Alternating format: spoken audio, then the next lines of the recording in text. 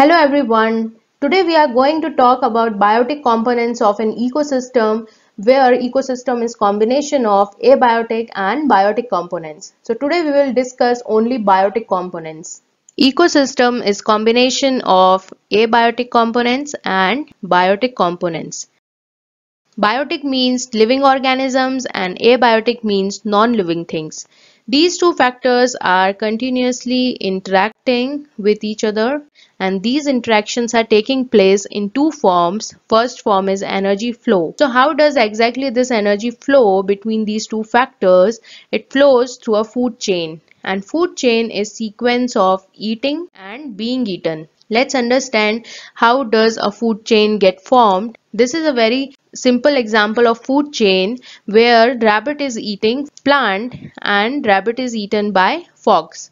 This eating and being eaten sequence is making this food chain. If you look at these arrows, you will find energy is flowing in one direction. Energy is flowing from plants to rabbit and from rabbit to fox. So energy flow is unidirectional and it is non-cyclic in nature. Energy cannot flow in opposite direction. Let me tell you a very interesting fact about energy. So the amount of energy which is passed to next level, so suppose energy is flowing from plants to rabbit, only 10% of energy will be passed to next level. So suppose plant had 100% energy, so rabbit will get only 10% energy after eating plant, and this fox will get only 1% of energy after eating rabbit. So this is a very interesting fact about energy flow. Let's understand what is the second type of interaction taking place between abiotic and biotic factors. That is nutrient recycling. Nutrient cycling means movement or exchange of organic and inorganic matter between abiotic and biotic factors. Now what is happening if you look at this food chain again? What is happening here? This plant is absorbing nutrients from soil. These nutrients are in inorganic form. Plant is absorbing nutrients and performing photosynthesis process. After photosynthesis, it is making carbohydrate molecules or converting inorganic form into organic form, and this organic matter will be passed to next level through a food chain. Now what happens at any level? If one of the organism dies, this dead organic matter will be converted back into inorganic form. So suppose this rabbit has died, the dead organic matter of rabbit will be converted back into the inorganic form by a decomposer, or you can say by the process of decomposition. This is nutrient recycling, or you can say the second type of interaction which is taking place between abiotic and biotic factors. If you look at this word trophic, here trophic means nutrition or nourishment. Every organism has different nutrition needs. So based on that need, all organisms have been divided or positioned at some different trophic levels in food chain. So suppose this is a food chain. This food chain has been divided at different trophic levels, and each organism is placed at different trophic levels. So let's talk about producers and consumers first. Producers are producing food. So because they are producing food and food chain is starting from food, so here producer will always be at first trophic level, and then comes the consumer. Consumer will either consume producer or consume other animals. So consumers will always be at second, third or last level of any food chain. Now comes the decomposers. What decomposers are doing? They are basically decomposing or decaying the dead organic matter which is coming from producers or consumers. That is why they are present at all trophic levels. So if you look at this food chain, here you will find the grass, which is producer, is at the first trophic level. Rabbit is eating grass, it is at second trophic level, and fox is eating rabbit, it is at third trophic level. Now decomposers are present at all trophic levels. So suppose this rabbit has died or plant has shed some leaves. These leaves will be decomposed by decomposers which are present at all trophic levels. Now let's talk about producers in detail. Producers are also called as autotroph. Here word auto means self and troph means nourishment. Autotroph word signifies that producers are self-nourished and capable of making their own food. That is why for their food need they are not dependent on any other organism. Now let's see, autotrophs are basically using two types of methods to make their own food, and based on these two methods autotrophs can be divided into two parts. First is phototroph and chemotroph. Let's understand phototroph first. Photo means, this photo word is coming from photons. So it signifies that phototroph organisms are using sunlight to make their own food, whereas if you look at this word chemotroph, this chemo word is signifying chemical compounds. So these chemotroph organisms are using chemicals to make their own food. So that is the basic difference between phototroph and chemotroph. Both of them are autotroph and making their own food. Phototrophs are using light as energy source, whereas chemotrophs are using some chemicals as energy source. Phototrophs are basically using process that is called photosynthesis, and chemotrophs are using process that is called chemosynthesis. This is the basic difference between phototroph and autotroph.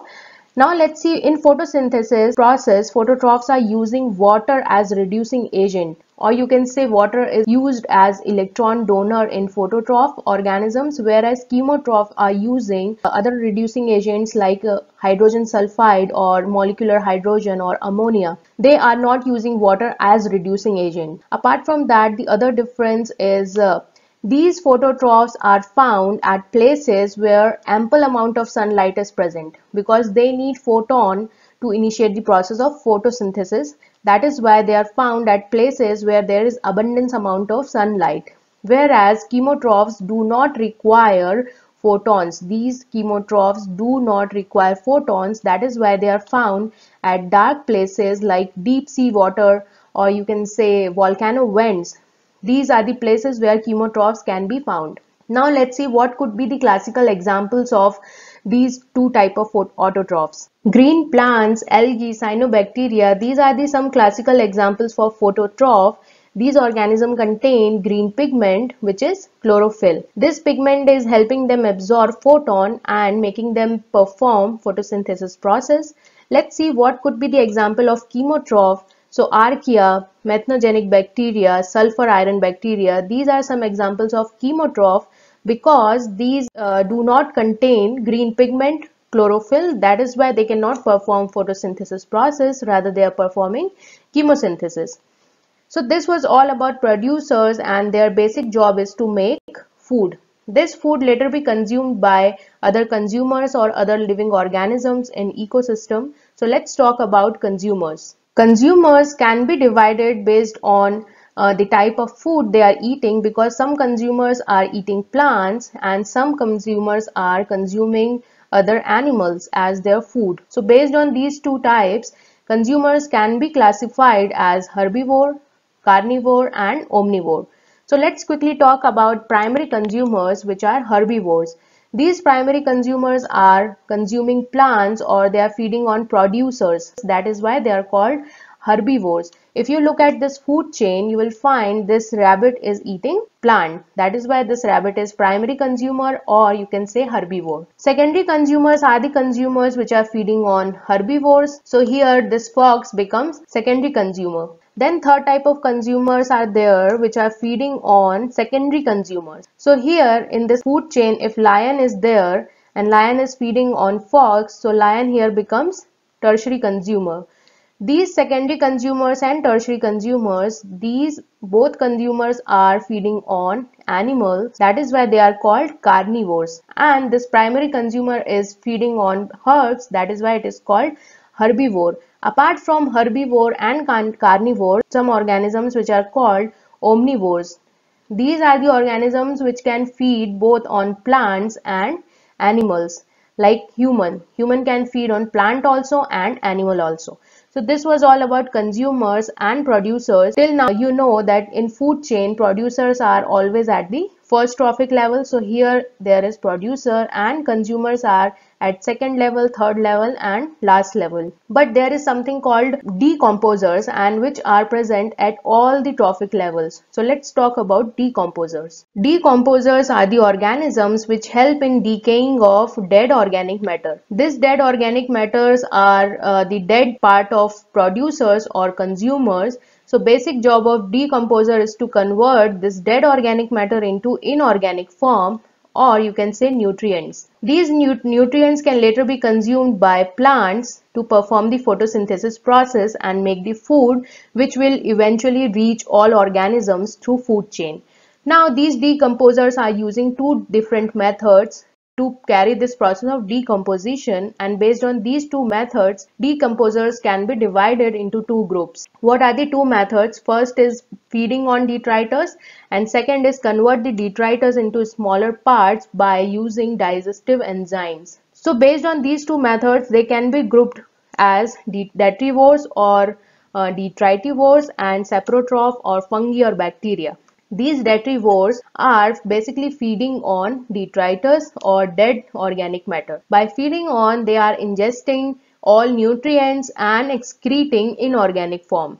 Some of the classical example would be earthworm, millipede and slugs. So what detrivores are doing, they are basically feeding on detritus. That is how they are helping in decomposition, whereas these fungi and bacteria, so they cannot feed or they cannot eat. So what they are doing, they are releasing some digestive enzymes, and these digestive enzymes are converting this detritus or dead organic matter into small particles or small molecules which can later be consumed or absorbed by bacteria or fungi through their cell walls, and which will eventually be converted into inorganic form or nutrients. So this was all about decomposers, but there are some organisms which look similar to detrivores, but they are not exactly detrivores. They are called scavengers. So what exactly scavengers are doing? Scavengers are not considered as decomposers. Some people get confused between scavengers and detrivores.